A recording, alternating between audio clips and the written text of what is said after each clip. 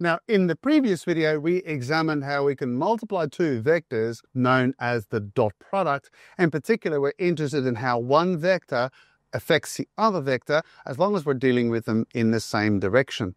But there is another way of multiplying vectors, and it is different, and it's called the cross product.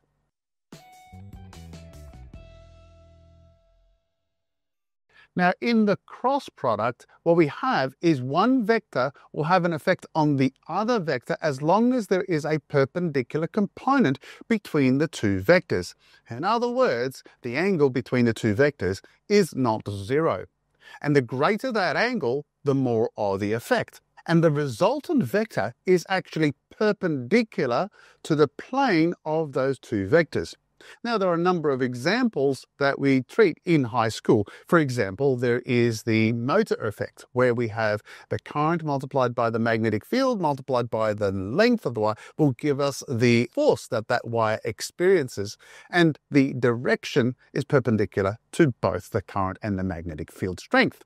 Similarly speaking, when we have torque, we have a case of the moment or the radius, a force that is applied to it that is perpendicular to that radius, and the air direction of the torque ends up, using the right-hand rule, gives us the vector direction that is perpendicular to the plane of both the radius and the force vectors.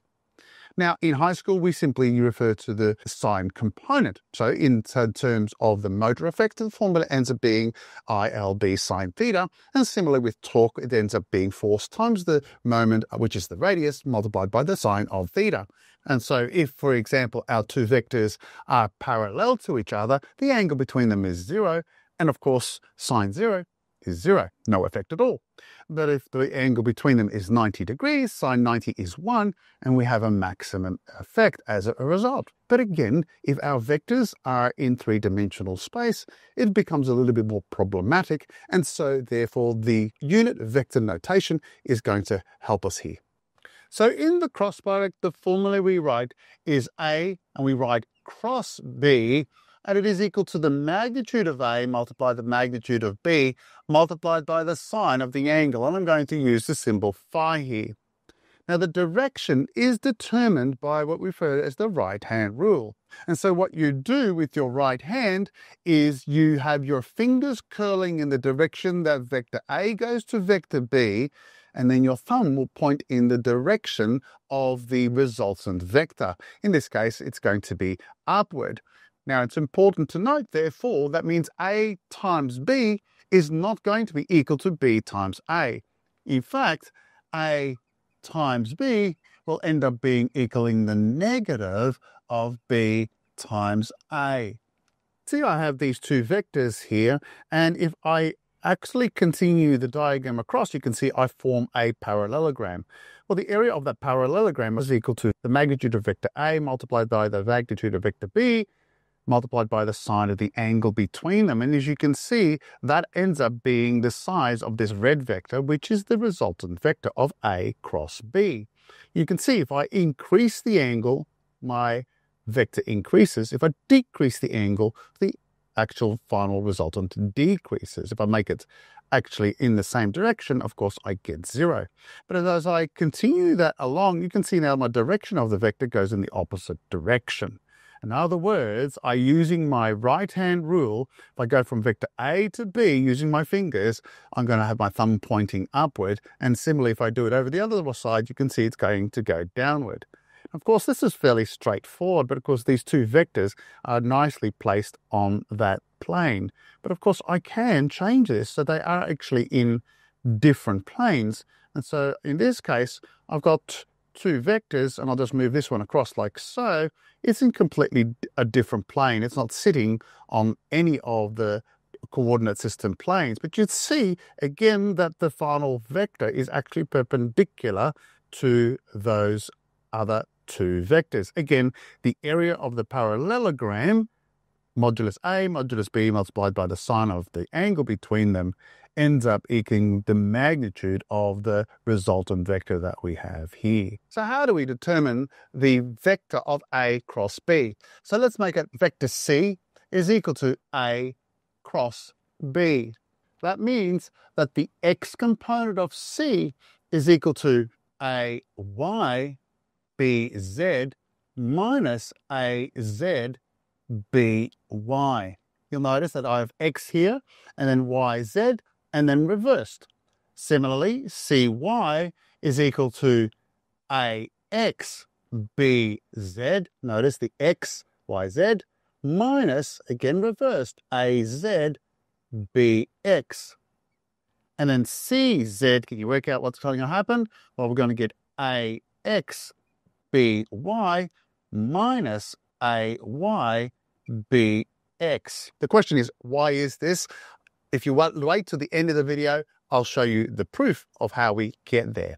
Now, there is a simpler way to remember this, and that's putting all the things in what we refer to as a matrix form and determining what we call the determinant. And so what you do is this. You say, well, A cross B, and then what you do is you put in square brackets, you put your I hat, your J hat, and your K hat here, and then you put your two vectors in. Of course, what we have is AX, AY, and AZ, and then BX, BY, and BZ. So the components are therefore determined by what they refer to as the determinant. And so what we have here is, if you want the X component, in other words, the unit vector of I hat, what's remaining, you do AYBZ minus AZBY. Similarly speaking, if we cover the J over, we do AX times BZ minus AZBX, and then similarly for K, we do AXAY minus AYBX. Again, the same thing. Now, again, the angle is not so much an issue anymore because the angle now is going to be 90 degrees to both A and B. So let's complete our discussion by using an example, and I'll use the same example that I did in my dot product video.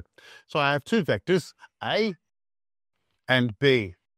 Now, what I want to do is I'm going to do A cross B and then B cross A and show you that although they will end up being the same magnitude, they will actually have different directions. And I'm going to use the matrix form. Using this form, let's multiply this out. Now, remembering that we cover over the I and we end up using the terms that are in the columns that are left over, what we end up getting is, and so that will give us, now to work out the actual magnitude of this vector, and that will equal. So now let's do B cross A.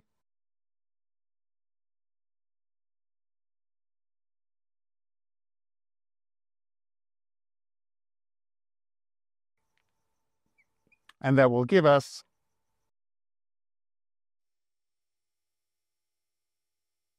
you can see that the absolute value of each of the components is exactly the same. So the magnitude is going to be 4 root 6, but you'll still see that the X, the Y, and the Z components are in the opposite direction. So let me end by showing how to derive that expression for the three components of our A cross B. So we write,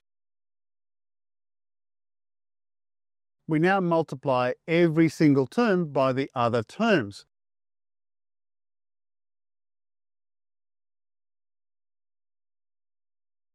Now, we have a lot of terms, but we can automatically remove some of the terms. Do you know why? Well, if both of the vectors are in the same direction, in other words, they're both I vectors, then the angle between them is 0, and so automatically the sign of 0 ends up, of course, being 0. So we can cancel any of those out. So that's this one, and this one. But I'm now going to rewrite this, but not exactly as it is. I'm going to put the components together and the unit vectors together.